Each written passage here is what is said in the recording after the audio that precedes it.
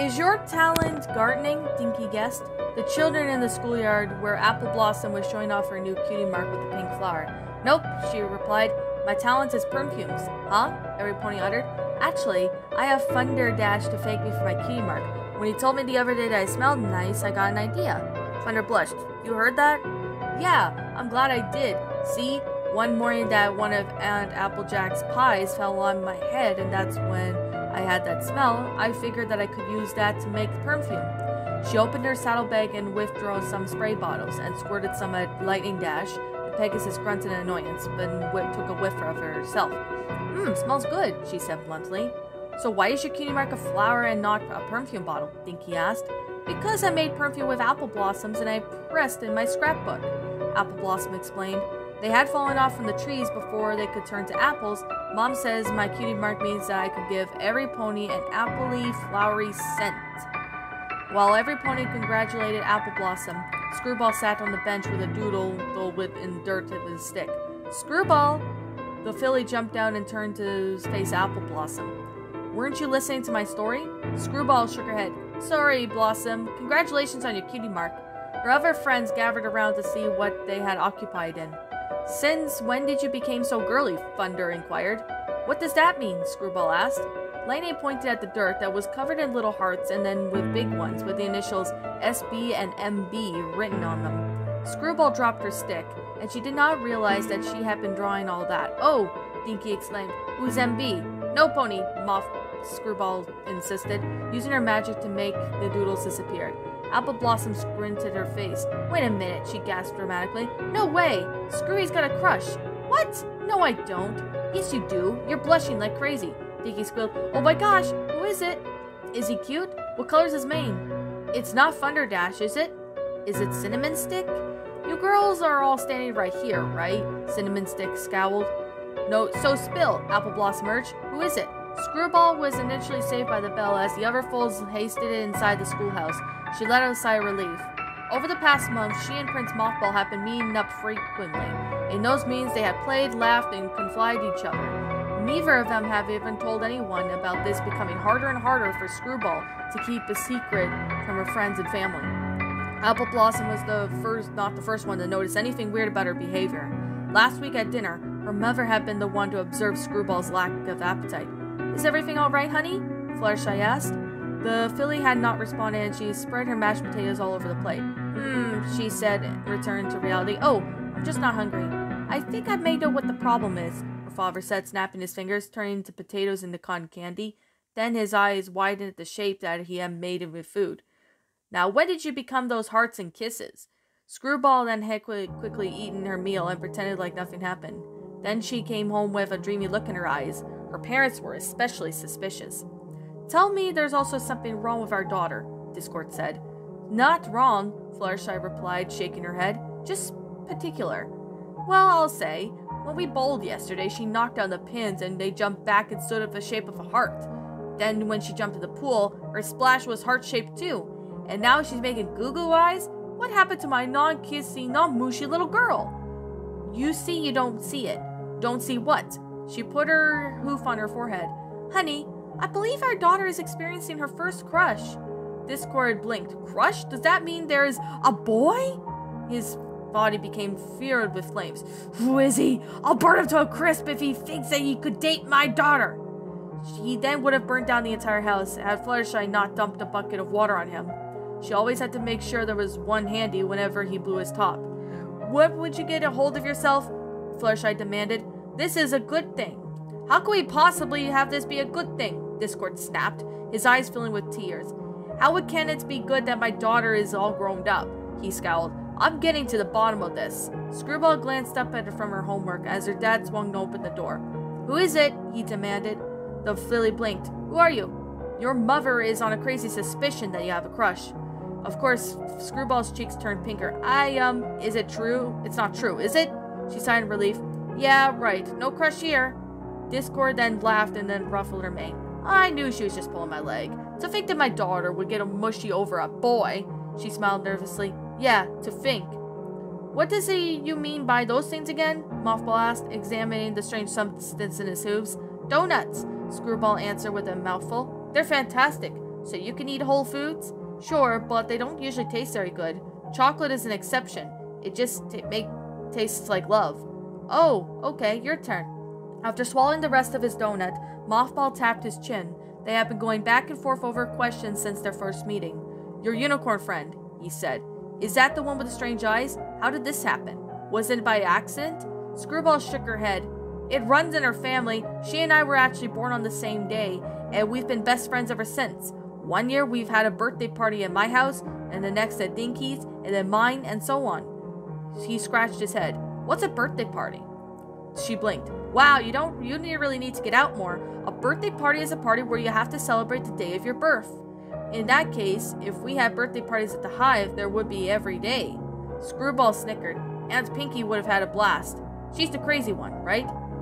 You bet as tale as she is, although she's not really my aunt, but she's still my favorite. She could turn any bad day around just being herself. Plus, she gave me this cool hat as a baby. Mothball sighed. You certainly have an amazing family, even though most of them are not related to you. I don't get it. Why aren't the changelings your age to play with? I'm not sure, but we don't play. We train, and we learn how to hunt to feed ourselves.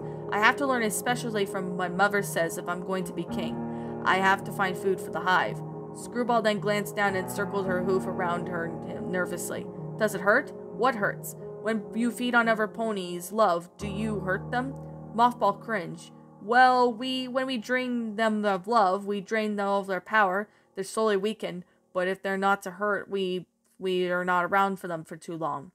He then paused and backed away from Screwball. Maybe we shouldn't. The filly gasped and pointed at the sky. Look, a shooting star! Her eyes then were cross-eyed and concentrated. What are you doing? The prince asked. If you make a wish on the shooting star, it will come true, she explained. What did you wish for? She laughed. Silly, you can't tell your wish, or else it won't come true. I failed to see a star in the process of magical wish-granting abilities. If you're talking to a nerf pony with chaotic powers. Fair point. Oh, I got another one. This one's yours. Go on, make a wish. Mothball glanced at the filly and then at the star, and then had the idea a bit silly. But he did not want to disappoint his friend. Before the star burnt out, he shut his eyes and silently made a wish.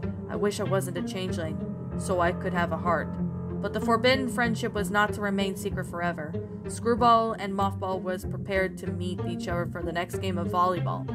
He had been made a hole in the wall each leading outside, leading by concealed by the changeling poster. The only decoration that had been allowed. He was to lift it up with a chilling voice stop him in his tracks. Were you going somewhere, my son? The prince gasped and turned to his mother with a fake grin. What are you talking about, mother? I was just moving out this poster. Chrysalis chuckled. You can cut the charade, son. I know your secret exit. Where have you been sneaking off for the past several weeks? Mothball gulped. There was no use hiding anymore, and he had been caught red-hoofed. He got down on his knees. I'm prepared for my punishment, mother, he said, shutting his eyes with a shiver. Punishment? Chrysalis said, raising an eyebrow. You want me to punish you for doing exactly what I told you? He then opened his eyes and looked up in confusion. What? I asked you to find out whatever you could halfling you have. You're quite brilliant, my son. That silly filly does not suspect a thing. Of course your mission will have to be cut short. What do you mean? The queen smirked as she laid her hoof on the colt's shoulder. You're doing so well, son, that you're ready for the next level of training. It will require long and tenuous hours, so your little scheme will have to be put on hold. Mothball choked back at what his mother was saying. She had known what he was doing all along, but he knew he had to stop. But what did he mean by next level of training? She did seem to be right in his thoughts. The spawn of discord could be more useful than I thought. She could be the key to our success. And you, my son, she lifted his chin towards her, will be the one to turn that key into the lock. The chill ran up his spine as he heard the voice. What do you mean, mother? She let him go and walked over to the curtain-covering entrance. Your first lesson in your new training, son, she grinned evilly. Breaking a heart. The prince could not speak. His mother cackled darkly. Go, she commanded. Meet your little girlfriend and inform her you're unable to see her again. But just don't tell her. Break her. Be cool. Be cold. Be vicious. You, Mothball stammered. You want me to what? Break the filly's fragile heart and enjoy the pleasure that you could get from it. But, if you don't do as I say, I will know. His legs quivered. She would know. He had spies everywhere, and he was the fool that he could think he could sneak out unnoticed. She only let him go so he could do his dirty work. Now she was asking him to break the beautiful heart. He admired the invite and even emotionally hurt the pony that he belonged to. He wanted to refuse, but how could he? He could not even disobey his mother. As Mothball approached the dark chocolate river lake, he then looked as he was surrounded by sand. Screwball stood by a net, bouncing the volleyball on her head. She smiled at the innocent as they frowned at what he had to do. When Screwball saw her best friend, she caught the ball in her eye hooves. "What did it take you so long?" He stuttered. "I had trouble sneaking out." She shrugged. "That's okay. You want to serve first?" Her swirly eyes sparkled with excitement. He looked away so he could avoid getting lost in them. He searched for the trees for changeling scouts, but did not expect to find any for those the masters of camouflage. He would in his life be watching right now, and would report to their queen of his actions. Mothball stepped closer to Screwball, still avoiding her gaze. She took a deep breath. "We can't play volleyball tonight, Screwball." The filly's grin wavered but kept up. "Okay, can we play something else if you like?" "No, Screwy, I can't play with you anymore." This time her smile vanished completely. "What? Why?" His mother's words rained into his head. "Be cruel, be cool, be vicious." He narrowed his eyes and lifted his chin, upheavily fashion. "I just don't want to play with you anymore. You've gotten boring." Screwball dropped the ball in disbelief. "Mothball, what's going on? Why are you lying to me?" He winced. He had forgotten that he was living a lie detector, and an idea struck him. He knew that she could tell that he was lying, but his mother did not. "I'm not lying," he insisted. "I've grown tired of you. It was fun for a while, but then it became dull, and I think I risked getting into trouble for you, but you're lucky no one caught me." Screwball's eyes widened in realization. She could feel the falseness in every word, including the last sentence that he had been caught, possibly by his mother. But why was he acting like this? "It's really amazing I was never caught," he continued. "I mean, my mother has spies everywhere, and they don't know a thing about this." Another lie. Screwball understood now, but they were being watched, so he was pretending to be cruel. After a long pause, she decided to play along. "Well, fine," she snapped. "Maybe I'm tired of you." Mothball was slightly taken aback and straightened up and tried to look cold. "If you're so tired of each other, maybe we shouldn't see each other anymore." "Fine with me." He could not tell but gotten his message, but the spies were watching, and he retained his image. "You know, you were never my friend. You're just a stupid, funny-eyed girl." Screwball then gasped and almost struck him with a lightning bolt, remembered that it was a lie, and controlled herself. "Well, maybe you aren't my friend either, but I just like disobeying my parents. After all, I could be friends with a heartless monster. Why can't I be one?" He felt a pain in his chest, but he told himself that she was acting. "Okay then, I'll never sneak out to see you again." He then turned on his hoof and took the skies, and Screwball bit her cheeks. It was the best thing she could do to contain her grin. He had been lying. "Now make a wish and blow out the candles," Pinkie Pie screeched. The 7-layer cake set in front of Dinky and Screwball and had furry candles, 15 for each of them. The party was held at Screwball's this year, and a good thing too, because there were many guests and much space was needed. 3 interjected, poofy-haired fillies hovered around the birthday cakes. One was blue, one was deep magenta, and the third was a light red. "Quick, quick," the blue one urged. "Blow them out," cried the magenta one. So we could dig in," the red one clapped. "Blueberry, raspberry, cherry," Pinkie Pie shouted, ushering the girls to the back of their seats. "Calm yourselves." Screwball looked up at her friend. "You ready?" Pinkie nodded. "On 3. 1, they counted together. 2, 3. They inhaled simultaneously and extinguished the tiny flames, while Screwball and Dinky were snapped a picture by Fluttershy, who snapped it. And there was cheers from every pony and a cry from the baby. "Is that yours or mine?" Discord asked Applejack.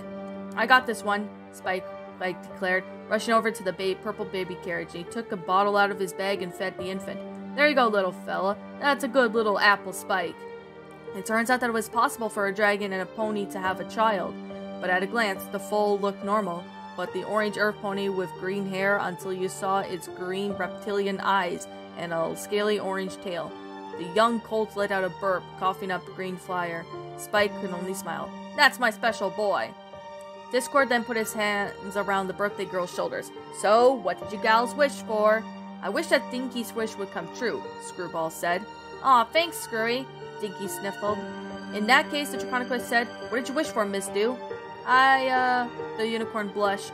"I wished for muffins." Lightning Dash rolled widened her eyes. Of course. Discord chuckled and snapped up a plate of assorted muffins. Here you go, but I think you should have the cake first. Cake, cake, cake, the pie triplets chanted, pounding their hooves on the table. Girls, Pinky said firmly, that's not very polite. You know the birthday girls get a first bite out of the cake, and this one is one of the major rules at birthday parties. The fool scrambled in line as Discord cut the chocolate-frosted yellow cake. How many calories does this have? The white unicorn filly said, illogically confident blue mane. I'm on a diet. Oh, please, Prism groaned, rolling her eyes. Don't be such a party pooper, Gemstone. Rarity laughed, patting her daughter's head. There's nothing wrong with a little cake. Besides, you're too young to be dieting. Gemstone was Prism's age at the time, 9, and the daughter of Rarity of Fancy Pants. Screwball did not wanted her to come because she was so fussy, but she is rarely seen, and Aunt Rarity, since the marriage, whenever she went, Gemstone went. Here you go, girls, Discord said, handing Dinky and Screwball each other a slice of cake. The laters gasped as the plate flew out in the air and over a high chair. Sat a gray fool with his pink hair and swirly red eyes. He clapped his hooves as the cake landed in front of him. Zany! Fluttershy exclaimed, swiping the dessert out of his reach. You shouldn't be eating cake. Besides, this belongs to your sister. Oh, let it go, honey, Discord chuckled. He's only 5 months old, and his diet has already consists of chocolate. That's no excuse for him to steal from his own sister. That's okay, Mom, Screwball assured her as she took back the cake. When Zinni had arrived, Screwball had been worried that meant she was no longer special. But after spending time with her new baby brother, they became the best of siblings. Zany was just as crazy as he was. He was only little and less over control of his powers, and he was surprised by everyone that he looked like his parents, when he did not, and he had his sister. But then yet again, nothing made sense with the family. The other guests included Rainbow Dash, Soren, and Free Kids, Pinkie Pie's free husband, Red Shoes, Apple Blossom, and her parents, Cinnamon Stick and Cinnamon Roll, and of course, Dinky's mother. I wish Twilight was here, Pinkie said. She clomped down her cake. She's missing out on the fun. I know, she's busy with preparations for the Grand Galloping Gala next week, Rarity reminded her. Flutterdash groaned. Dad, do we have to go? What's wrong with the gala? Soren asked. I thought you liked seeing your mother and us perform. Well, but it's so, Lightning shivered, girly. It's not as lame as it used to be, Rainbow reassured her. But Aunt Scootaloo's gonna be there with her Cutie Mark Crusaders. Prism gasped in delight. She loved Scootaloo as if she was her real aunt. Awesome! Is she going to do any cool scooter tricks? Rainbow laughed. We'll see. I can't wait to see Apple Bloom, Applejack sighed. I haven't seen her or the others since the Harv's warming eve. Well, they sure have been busy, Rarity said. I mean, they've been performing at biggest events of all Canterlot.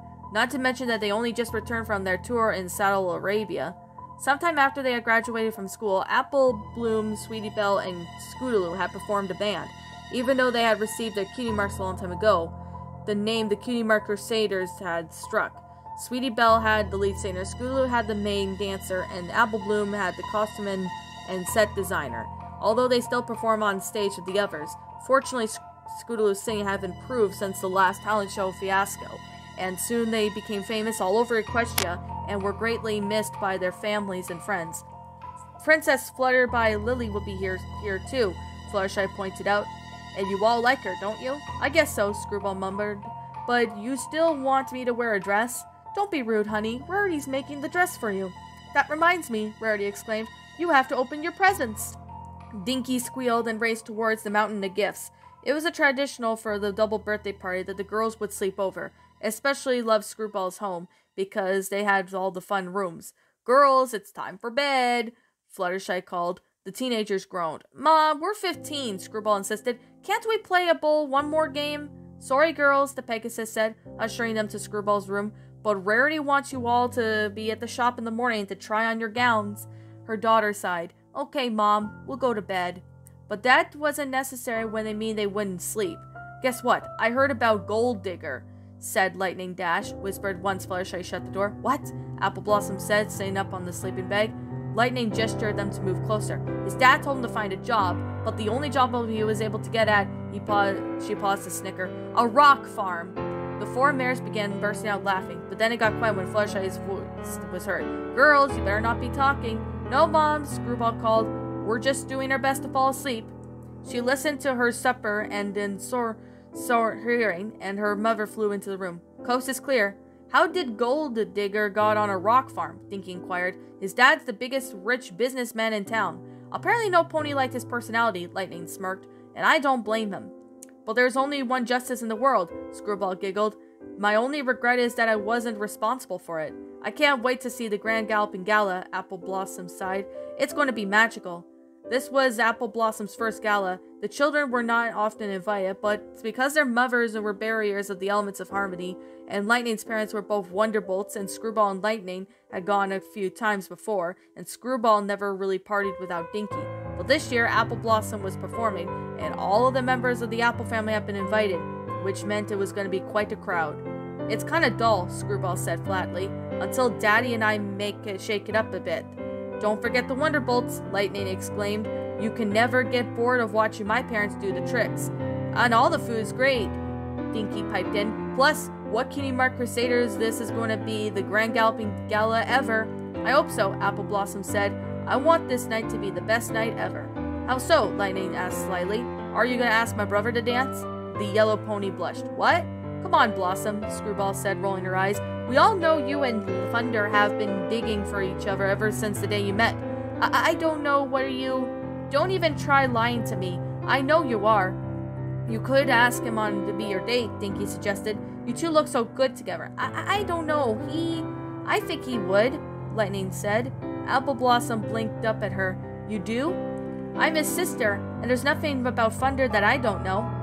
Oh, but I don't think I should be able to. We'll help you, Screwball reassured her. What are friends for? The mares went quietly and cackled and echoed throughout the room as Lightning flashed. If you don't go to sleep right now, you won't have any friends. Lightning, Dinky, and Apple Blossom shrieked when Screwball simply rolled her eyes. Dad, that's not funny. Don't make me get the balloons. She ducked under the covers. Good night. Who's so scared about balloons? Lightning inquired. Her question was just answered with a bunch of balloons with smiley faces surrounding them, and they started laughing. The girls squealed and hid under their sleeping bags. Okay, we'll go to sleep. The balloons disappeared in the flash. Sweet dreams, girls. Psst, Dinky whispered, nudging her friend. Screwball, are you asleep? Screwball groaned and sat up in bed. Not anymore. I have something to tell you. Have you pinky promised to keep it a secret? Is it about what you really wish for today? How did you really know? Dinky, I could tell when you're lying. Right, you still have to pinky promise. Screwball wearily made a gesture. Cross my heart and hope to fly, stick a cupcake in my eye. Of course, Dinky then looked down at sleeping bags on the friends on the floor and leaned towards Screwball. I wish that Cinnamon Stick would dance with me at the gala. The Earth Pony scoffed. I was wondering when you were going to tell me. You mean you know? I'm your best friend, Dink. I've been that way ever since you looked at him. The unicorn blushed. I bet you haven't seen Cinnamon Stick look at me the same way. Why wouldn't he? Well, I'm just not exactly normal. Dinky and his dad is a dragon, and do you think he cares about being normal? I'm going to give you the same advice Apple Blossom did. Go for it, girl. Whatever you got to lose. Of course, Dinky sighed. Maybe you're right, but I can't tell every pony, especially not Cinnamon Stick. I won't. But you better. So, what if I told you my secret? Can you tell me yours? Screwball's smile faded. What secret? I don't know. The unicorn blinked upon the window. Maybe you left the chocolate. Why you left the chocolate bar off the window? Panicking Screwball made the evidence vanish out of sight. What chocolate bar? Dinky rolled her matched eyes. Really? How stupid do you think I am? You're not, she sighed in defeat. But fine. But you got a pinky promise now. Once that was done, Screwball whispered as low as she could. Remember a few years ago when you thought that you had a special sun pony? Dinky nodded. Well, you weren't entirely wrong. The unicorn gasped. Why didn't you tell me? I'm your best friend. Says the mare who can't confess of her own crush. Fair point. Who is it? Well, that I can't tell you, but it's nothing personal, Dinky. It's just if my dad finds out, I'd be in big trouble. So the fewer ponies, in the better. But anyways, he loved the chocolate, so I'll leave some out in case he comes by. He visits you in your sleep? Talk about stalker. That's just about the only way these days. His mother's very controlling, and I just haven't been seeing him in a while. But if I wake up and the chocolate's gone, I know he's been there. Dinky then stared with her mouth open in wonder. Have you kissed? Screwball glanced down. No, it wasn't anything like that. But at one point, it's kind of, Oh, so I guess we better go to sleep then. Uh-huh. Well, if your special son pony does come tonight, I don't think he would want us to see him. Screwball smiled. That's not the ounce of stupidity in you, Dinky. The two best friends slid back under the covers and closed their eyes. Before Screwball drifted off to sleep, she wondered on what Mothball was doing. She had not seen him since her 12th birthday, and he had been coming less and less, but never forgot about her birthday. Whatever his mother was dragging him, she was keeping him in a tight leash. She had only met because of the Queen once, so Screwball could only imagine what she was putting the prince through.